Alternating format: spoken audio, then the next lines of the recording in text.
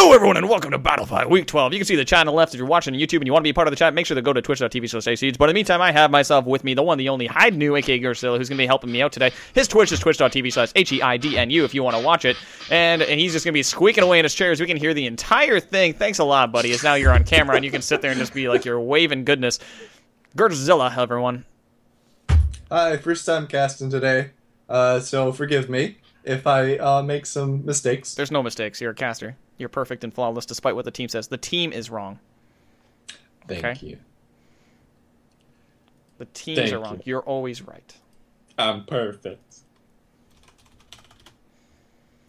Yeah, buddy. So we're going in right now. We have a surprise for those of you in the VODs. Those of you watching live already know what's coming. But in the meantime, let's take a look. We are looking at a Savage Kraken going up against an Emmett, which is what you saw on the left-hand side. There was an Emmett, Sunny, Wasteland Maggie, and Markov. Going to be going in on Fusion Plant, seeing what happened. It's currently 2-1 in favor of Pink Fluffy Unicorns dancing on rainbows. In case you don't know what it is, just Google it or YouTube it.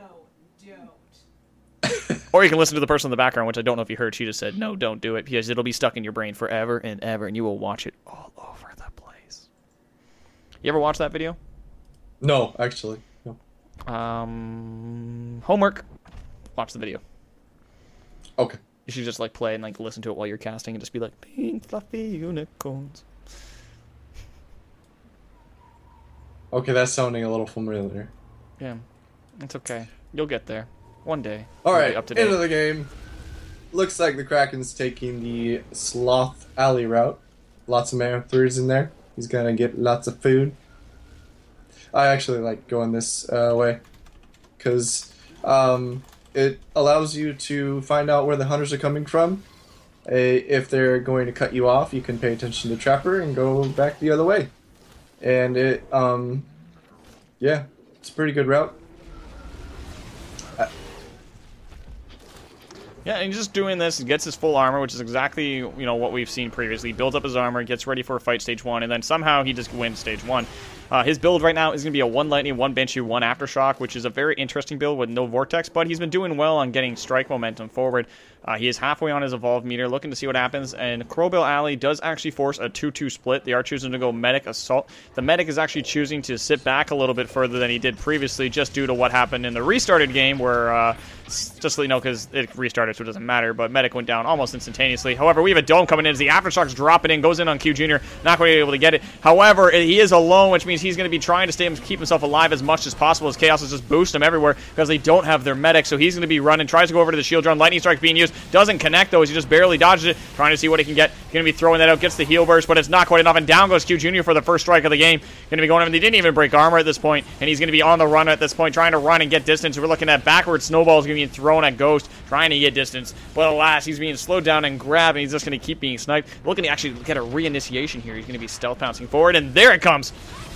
Here comes the lightning. Yeah, Lightning comes a little bit off, and here comes the drop Aftershock, and holy smokes, down goes Ghost possibly. Gonna see what happens. Gonna see a Banshee Mine popping right into his face, but no, he just dodged it. Here he goes right next to the healing buoy. He's getting low, but Harpoon's coming in. Shrobo Slot's gonna come in, charges on the body, makes sure it goes down, and he's gonna be getting healed up by his buoy. I bet he's really happy about that. He might even try and go for a stage 1 down with the strikes that he's just gotten. But it looks like he's trying to flail in the... Yeah, he was trying to get rid of the bushes. buoy. Yeah. So it looks like he's gotten 2 people down already. He's probably just gonna try and end the game here. Wow, this is going really good in his favor right now. Yeah, he's just wiping the floor, doing everything he can. Here comes the Aftershock going in. Does connect on no one as Zarbane's dealing a lot of damage. This is a stage 1. We're currently at 2 minutes and 40 seconds of the game as SuperBadJuju has now joined the team as he's super into the host. Thanks for the bud.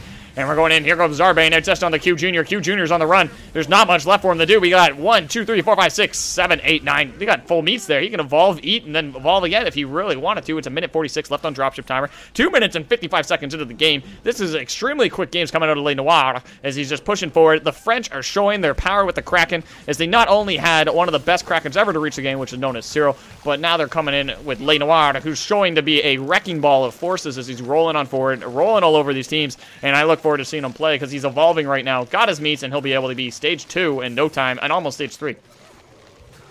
Yeah, and like you said, there's a lot of meats here. He's going to get a lot of armor here. And do you think he's going to go stage 3, or do you think he's going to go try and find the Trapper? He doesn't know where the Trapper is, that's the problem. Like, yeah, and this map is like very we know big. where the Trapper is. Trapper is at 365 meters away, 367 meters away. Like, he's hiding in the farthest corner that he can. Like, look at this. Like, he's behind a waterfall even. He's like, don't touch me, bro. Don't tase me, bro. I just want to be Maggie. Wait, even Maggie's got a strike, so they're going to come in. They got strikes all over the place. Like, I don't know. Is it one strike each? Or is there someone that has two? I think it's gonna be one strike each.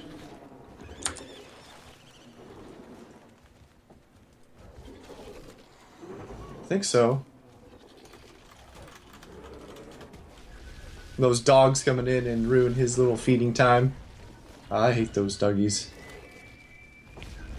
Yeah, trap chows are kind of annoying. Except for Daisy. Daisy's cute and adorable. Yeah, there's the evolve to stage 3. Amazing. A stage 1 fight ended in devastation for this team. Only got a bar and a half of health, and he's stage 3 now. What do you think their mentality is coming out of that dropship? Oh shit! I think that's what's going on through their head right now. He's gonna get a lot of food, and he'll be able to fight them with full armor and only pretty much a bar of health missing from the Kraken. At stage 3, that's gotta be kind of it's gotta be rough. But is he lagging here, or what's going on? He's just kind of sitting still.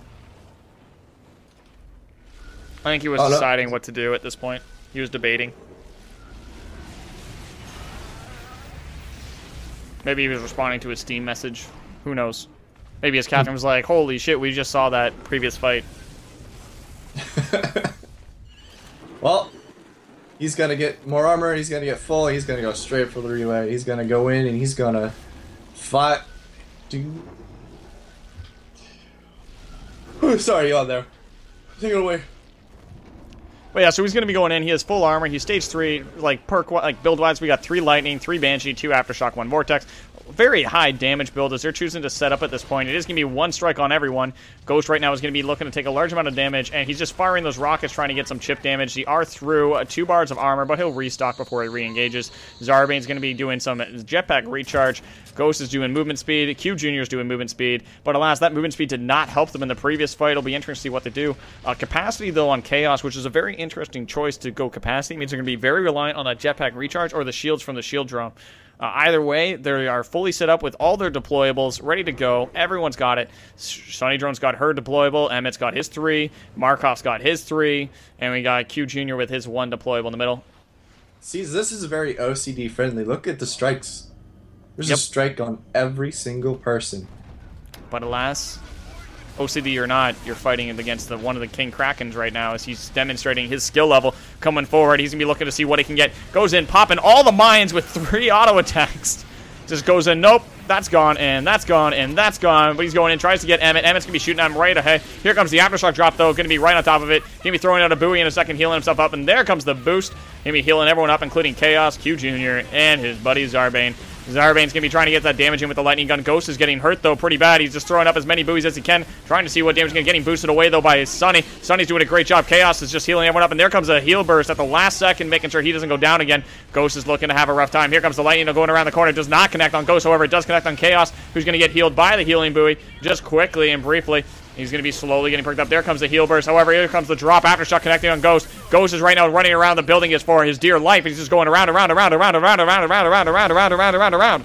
Here comes the lightning, though, going in on Zarbane. Zarbane's going to get hit by the Ghost, dodges it at the last second, making sure he doesn't get touched. He's going to be next to a healing buoy, making sure here he doesn't get. Here comes the Aftershock drop. Drop connects on 3, and he's going to be eating all those. Here comes the Vortex. Finally, Ghost goes down. However, the R through all the armor down to health damage. Buoys are now gone, though, which means he have to get the pickup. Ghost is going to be on the high ground trying to get a shield drone up. However, he gets bursted down. Cloak is used. Zarbane's trying to get the damage on Q Jr. Jeeping up the dome, trying to get more and more damage. Daisy's getting the flames, but it's not enough. Here comes the Cloaks, though, going to be going in. Zarbane's going in for the pickup. Not quite able to get it. Trying to see what he can grab. Goes in for it. Who does he grab? Does he grab the medic or does he grab the support? He's choosing neither. And Q Jr. is going to be left alone at this point at this rate. 2 minutes left. Dropship timer has started. Down goes Zarbane. It's just down to Q Jr. who's trying to get the range damage. They're halfway through all the health, trying to see what they can get. But alas, Le Noir is coming in, swiping forces, dealing large amount of damage. The French Resistance has raised, and they are coming in with a fiery passion, melting through Hunters, trying to see what they can get with a heavy hit to finish off Q Jr.